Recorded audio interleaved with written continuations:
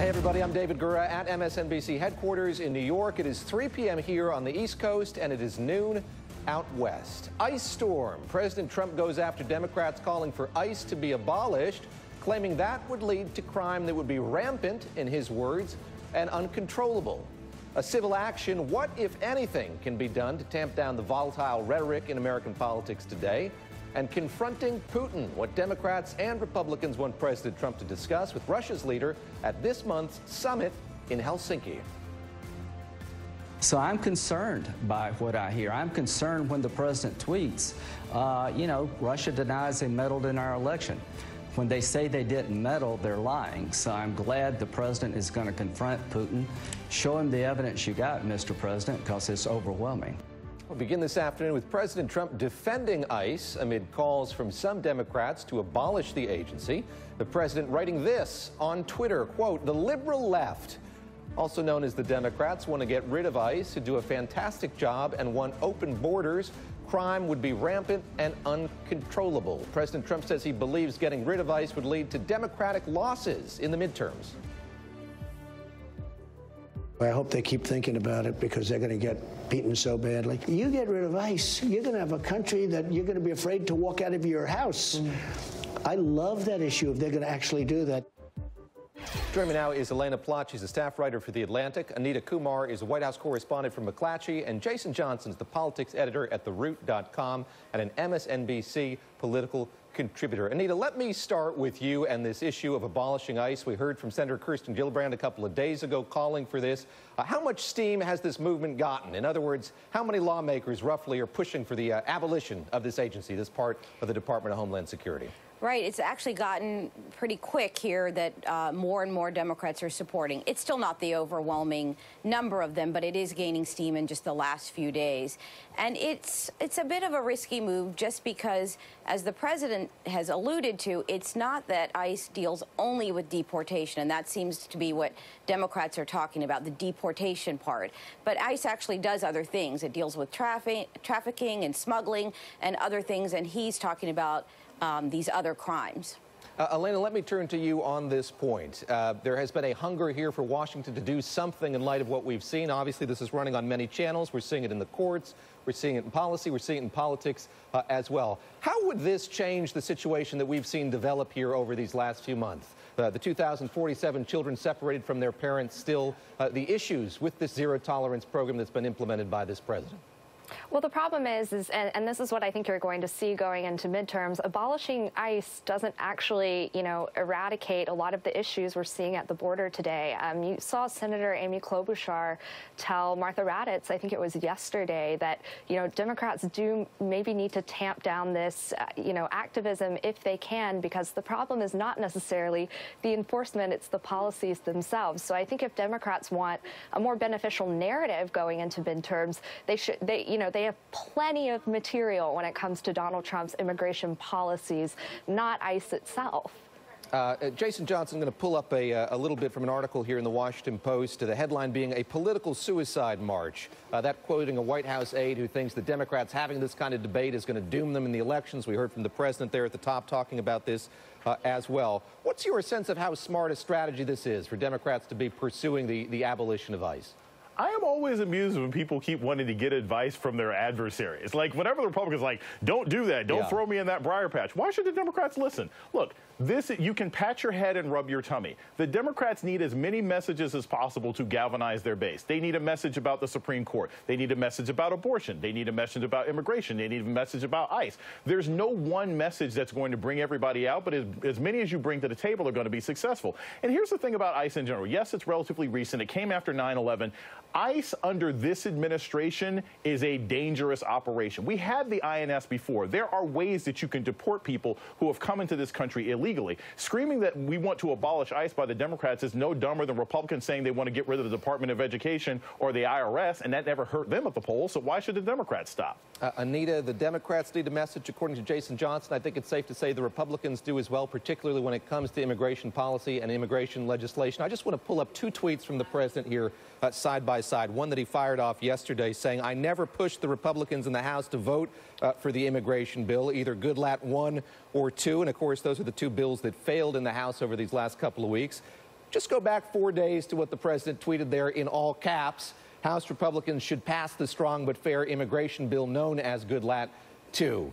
How much clarity is on the Republican position when it comes to immigration?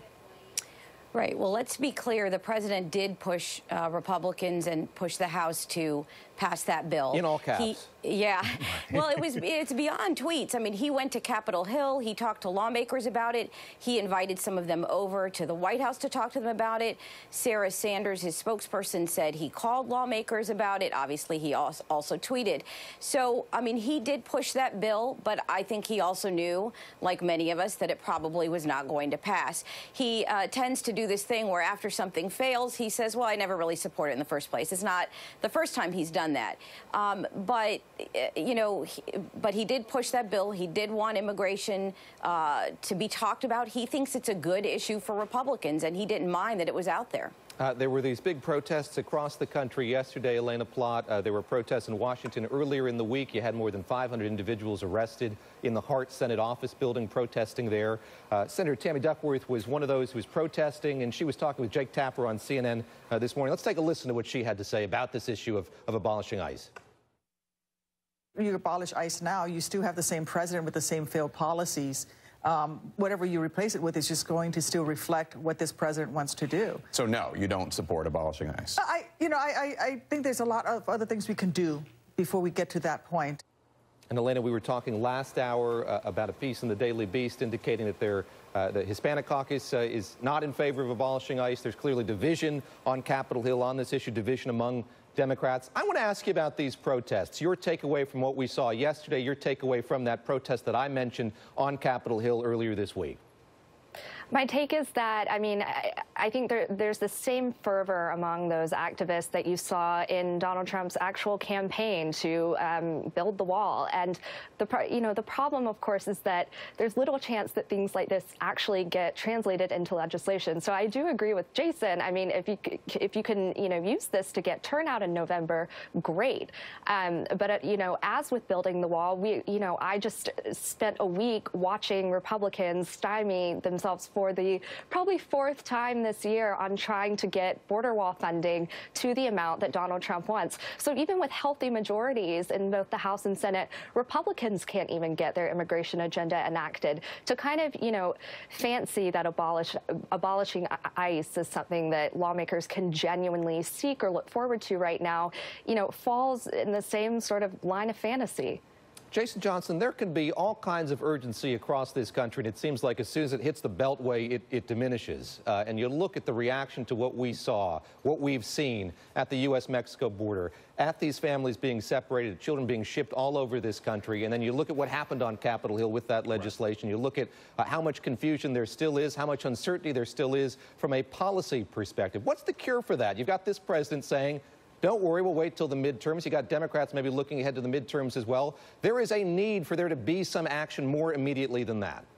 Yeah, there is a need, David. It's just not going to happen. Look, Mitch McConnell's not going to do anything because most of these guys, they're perfectly happy with this policy. They're bad. They're upset about the imagery. They're bad about how it's polling, but they don't have a problem ripping the families apart. They don't have an issue with this. They sat back and let this happen. So I think both sides are sort of crossing their fingers. Republicans that, look, our base is going to be happy with what Trump is doing and we'll do well in the midterms. The Democrats are hoping for the same thing. There will be absolutely no solution to the immigration crisis anytime this year, and probably not during this presidency. And I warn this, and I think this is really important.